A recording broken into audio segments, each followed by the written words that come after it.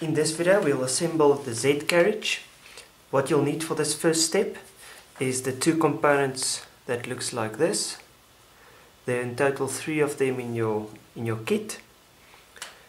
Then 4 M3 by 20 screws, 8 M3 by 16 screws, 12 M3 lock nuts, 2 M5 nuts, 4 linear bearing holders, 4 linear bearings, then 2 components that looks like this, and the 2 components that looks like this. Firstly, we will insert the M5 nuts into these components. You might need to push them down a little bit so that this one can fit on the other side like that.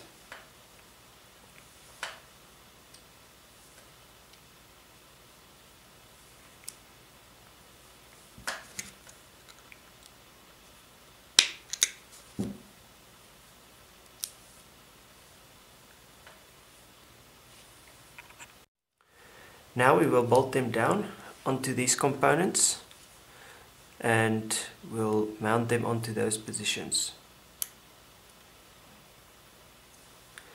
For this we'll use the M3 by 20 nuts.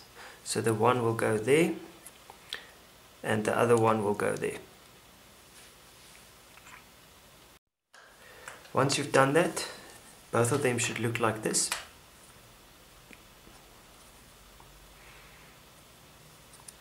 Nicely bolted down. So the next step is to mount the linear bearings to the space provided. How we'll do that is we'll put the linear bearing in the linear bearing holder. It goes into the position provided and we'll screw it down with the M3 by 16 nuts. When you're done with that, the assemblies should look like this. Make sure that when you tighten the linear bearings that the blue component is not against the white component. There will be a slight gap. If you overstress them, something will most probably break.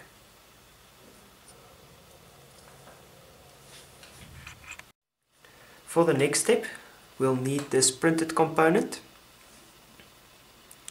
the M3 by 50 screw, 2 M2 by 20 screws, 2 M2 nuts, and the X limit switch. That's the one with the 350mm cable on. First we'll take the end stop switch and the printed component and bolt it onto the printed component with the M2 screws. That the switch is at the bottom like that.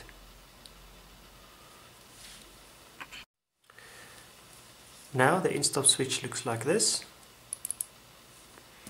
And then for the last step,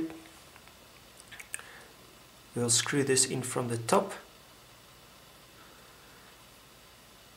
till it comes out the bottom. You can screw it in until it's about halfway in, like that.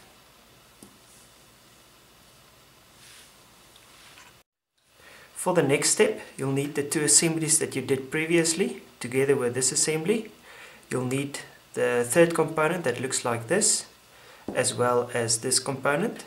Then you'll need 16 M3 by 25 screws and 16 M3 lock nuts.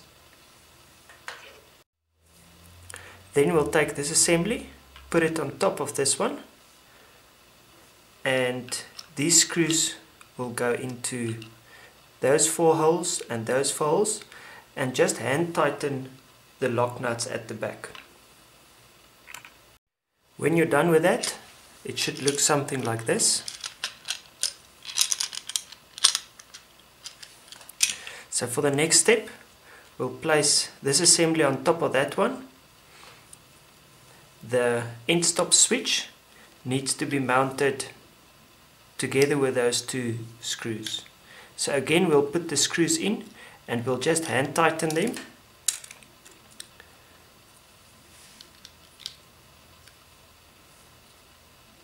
so the end stop will be mounted together with these two screws. So we'll add those two screws, those two, and those four as well. When you're done with that, this assembly will look something like this. Everything is still loose, but that is fine.